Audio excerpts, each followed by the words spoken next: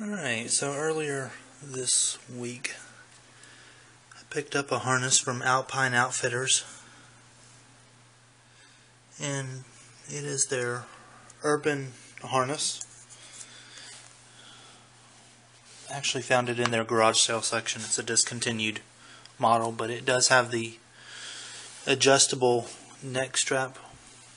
I know with the black it's kind of hard to see, but it's got an adjustable buckle on the neck strap, and on the body strap is adjustable as well. And so Winter has just finished a 4-mile hike, so she's not hyper, so hopefully she'll cooperate with a one-handed harness. Let's put it on. It just slides right over her nose, her head. Alright, give me Paul. Paul. Good girl. Alright. And then it just comes around the body. Get our hands out of the way here. Like I said, this is one-handed.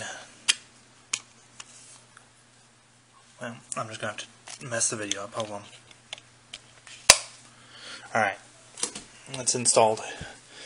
This is a medium size, which for her at 5 months, she's a little too small for it, but it goes from right at her sternum to the middle of her shoulder blades, and then the back's got quite a bit of room, but get your head out of the way.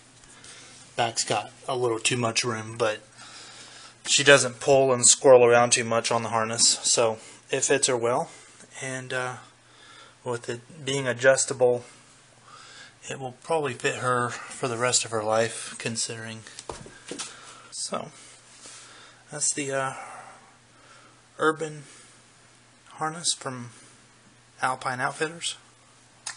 And it's got the front ring clip as well as, come here, no, come here, as long as a back ring clip. So all in all, a good harness.